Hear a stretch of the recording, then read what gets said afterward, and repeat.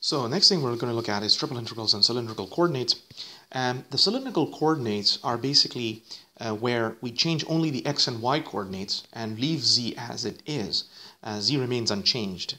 And you can clearly see why that is.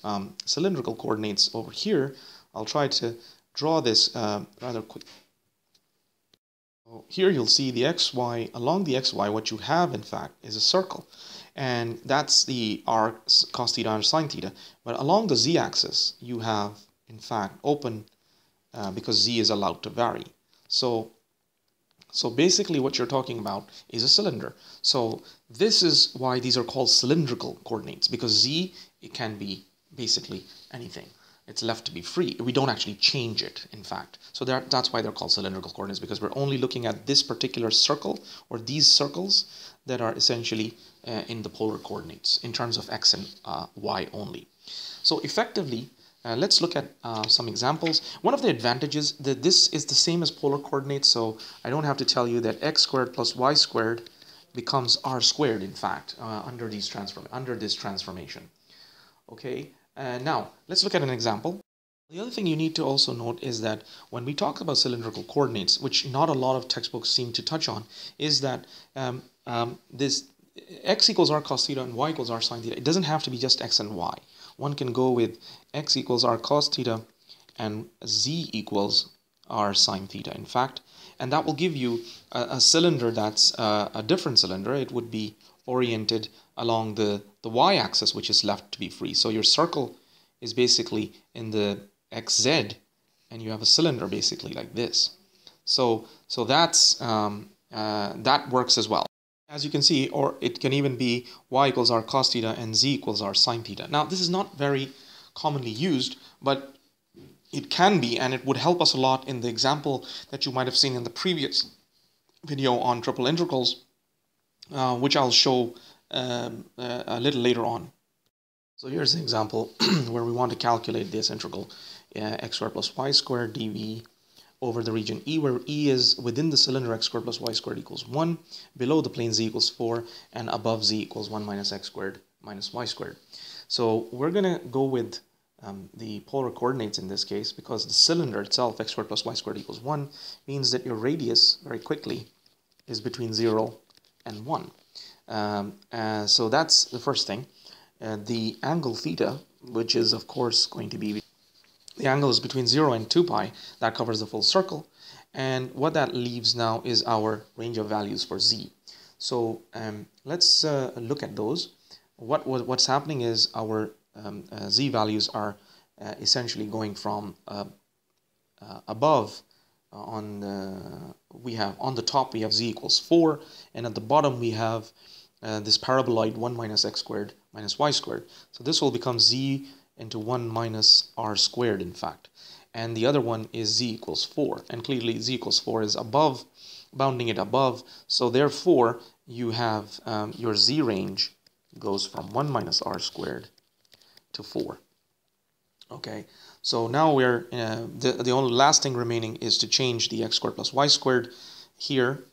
Okay, using x equals r cos theta and y equals r sine theta.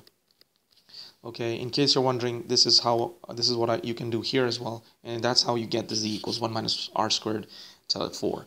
So our integral becomes, we'll put the angle as usual outside, then we'll put the radius 0 to 1, and over here, and this will become just r, because essentially you're looking at x squared plus y squared under the root, which is just r squared under the root, which is r. Okay, when you put this in here. Okay, so now, so that's r, and then of course we have the usual r from r dr, but we are doing z first, so we'll put dz dr and then d theta. Okay, so as we move then to actually evaluate the integral, we end up with integral becomes this. All right, and then these are very easy integrals to compute, which ends up giving us, so we end up with this, just 0 to 2 pi 6 over 5 d theta, which then just ends up becoming 12 pi over 5. So that's an example of how we use cylindrical polar coordinates to solve triple integral. So now let's go back to this example we did in the previous triple integrals case, and I mentioned that this is the one we got stuck on. And here we'll use polar coordinates, and I'll show you how we can use simply a varied version of them, which is using these polar coordinates, and we leave y as it is. We don't touch y. So what will happen in this case is basically when y is equal to 4, when we substitute y equal to 4 into this, we end up with x squared plus z squared equals 4. So that's essentially our cylinder, which means our radius is between 0 and 2, and theta is between 0 and 2 pi.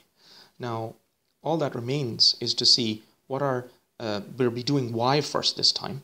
So that is what's important, is to see what happens to this. Y is equal to x squared plus z squared, and that will become, under this transformation, y is going to be r squared. And since this is the beginning and it goes up to y equals 4, so our integral becomes from r squared to 4, from 0 to 2, and from 0 to 2 pi. And then what we're doing is, of course, we're integrating this x squared plus z squared, and that's going to be r squared. And then we'll have the r dr, and we're doing y first, and then dr, and then d theta. Now, and that'll just become r squared. But when we integrate that, we'll end up with 0 to 2 pi, 0 to 2, that'll become r, so it's r squared.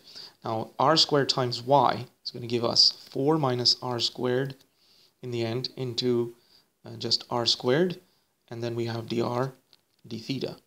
Okay, and that then will become just 0 to 2 pi, okay, equal to 64/15 d theta, which then is just equal to 128 pi over 15, which is the